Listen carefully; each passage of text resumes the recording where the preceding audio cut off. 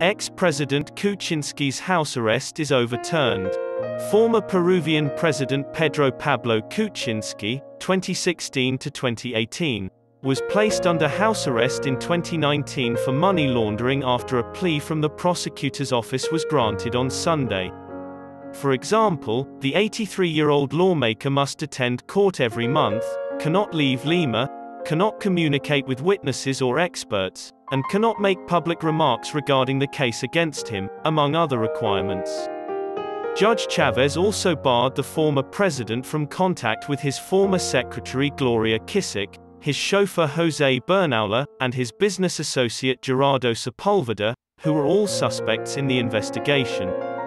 While still on probation, Kuczynski was permitted to participate in political activities. If the former president does not comply with the demands made of him, he will be returned to house arrest. Kuczynski will be unable to leave the nation for the next 36 months, according to a request made by the prosecutor's office.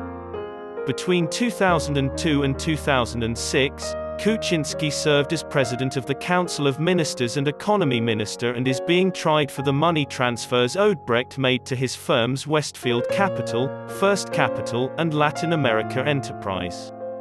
Peruvian ex-president Alejandro Toledo, Alan Garcia, Ollanta Humala and Keiko Fujimori have all been implicated in this bribery case, which is also being tried for money laundering.